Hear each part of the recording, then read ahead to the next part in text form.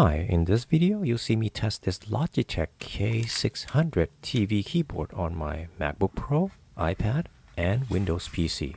I mainly want to demonstrate in this video how to pair or set up and switch between these devices or among these devices.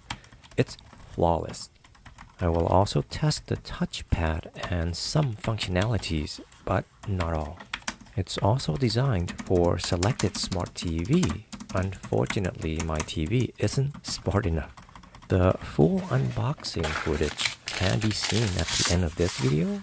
You can also use timestamps to skip to it, but I hope you watched from the beginning to the end. Let's begin. Let's take a look.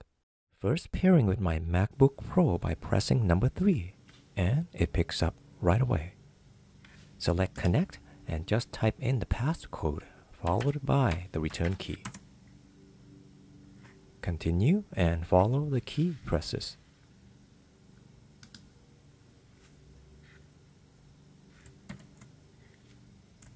Select the keyboard type and done. And you can see under my devices it's connected. Now test typing on the Notes app. You can also hear the typing sound. The typing feels pretty good and not cheapy. The touchpad works just fine for me. Some people think it's too small of an area. Again, for me, it's just fine. I'll speed up the tracking speed a little bit later. It will never match the Apple Magic Trackpad, obviously. Tap to select also works. However, the 2-finger scrolling directions are the opposite of the Magic Trackpad, which uses content tracks fingers. But that can be changed through the Logitech Options App, which I will show you later. The initial tracking speed with this touchpad is just right on this MacBook. But let's test its accuracy by doodling in a photo app. You could use the left corner button here as a left mouse click. Seems to be pretty good, pretty smooth comparing to some other keyboards I've used. Though the touchpad is clickable, but it's not necessary. As you can see, I just tap instead. You could also see why the area of this touchpad is enough, for me at least. Navigating just fine, doing anything I need.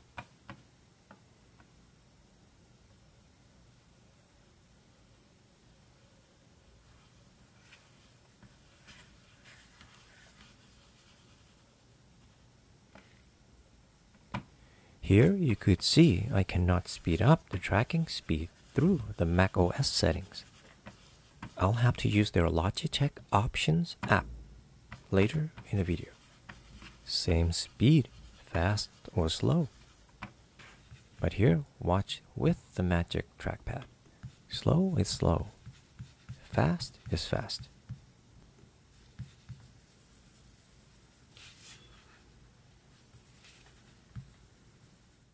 Now pairing it with a Windows PC.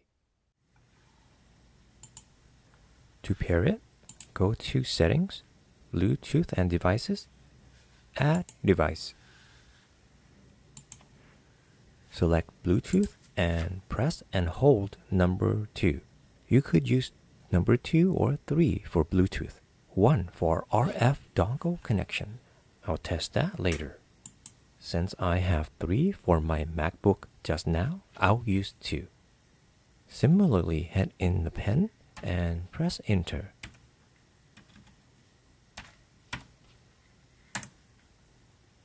And your device is ready to go. And as you can see, the keyboard works, the touchpad works, but the tracking speed is just a little slower than the MacBook. And again, the 2-finger scrolling is reversed compared to the Magic Trackpad, but I'll change that to my liking. First, changing the keyboard touchpad speed can be done in the mouse settings on this Windows PC. At 20, it's a little too fast.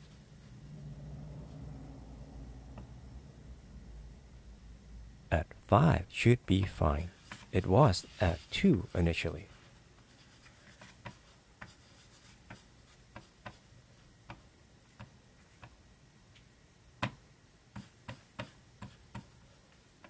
Now here, looking back at my MacBook, you can see it's not working until I pressed 3 as I said it earlier.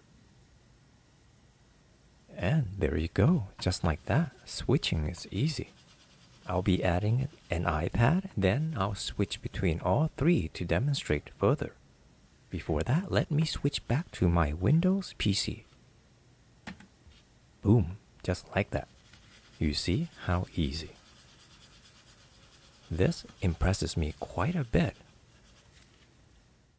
Now with my next device, an M1 iPad Pro, I'm overriding number 3 slot for this iPad. But later I will use the RF dongle receiver option, which is preset for number 1 slot. Then I will be able to demonstrate switching between all 3 devices. Here you see it's easy pairing. It picks up the keyboard right away. Again, similarly, hit in the code for every initial pairing. Just imagine someone else in a coffee shop near you, without hitting in any code, could use your keyboard for that reason. iPad test typing works well, no lag, no delay.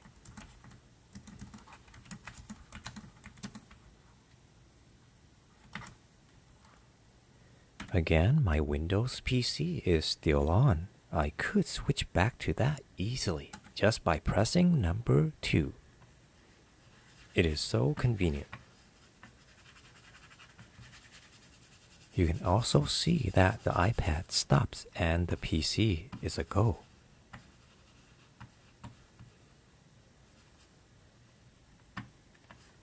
Trying notepad typing on this Windows PC. And again, no lag, no delay.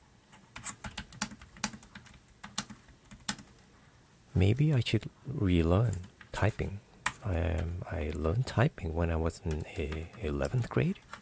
Believe it or not, I was the second fastest in the class, and each of us was using a mechanical typewriter. Now, switching back to my iPad. Oh, I forgot to demo the cursor on my iPad. Everything works seamlessly.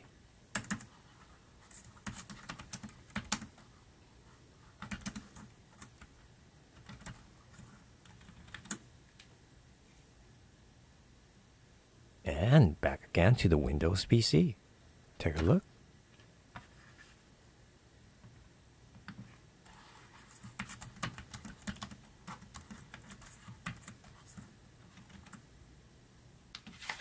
And now for the RF dongle receiver test. I always use a magnetic adapter system where I can for easy connecting. Since this is the first RF method connection, and the MacBook considers it to be different than the Bluetooth connection, you'll have to allow the device and go through again identifying the keyboard.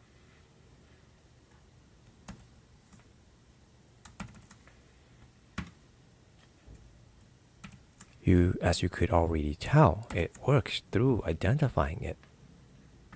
Using the RF receiver is a good way when you're further away from your device. For example, when you're further away from your smart TV.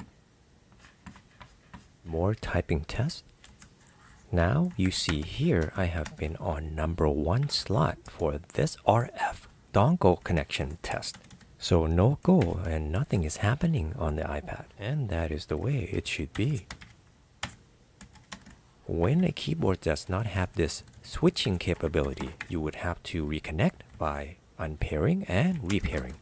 Like when you're switching back to a device, you would have to unpair and repair the keyboard to that device. Such a big hassle.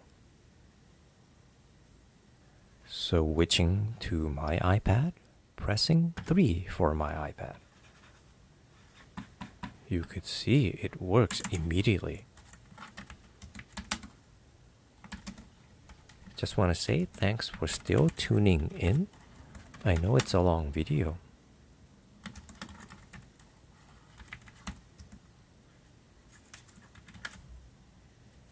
And one last switch to the PC by pressing number 2.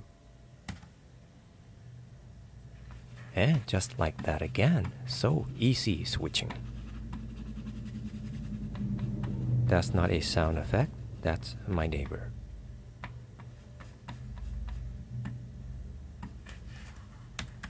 From a MacBook to an iPad and now on a PC. Windows.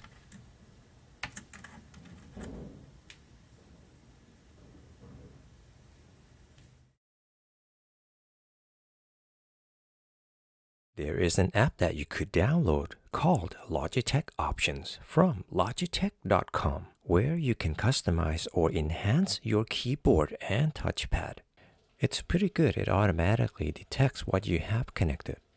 But I only use it to change the touchpad scrolling directions to content track fingers, so it matches the configuration. And with my experience I've had using the Apple Magic Trackpad that I have been using for years, but you could customize or change a lot of other things on this keyboard. You could see here right now the keyboard is on traditional scrolling.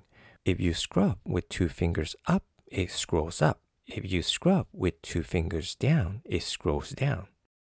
I prefer content track finger scrolling directions. Scrub up, it goes down. Scrub down, it goes up. You can see the animation.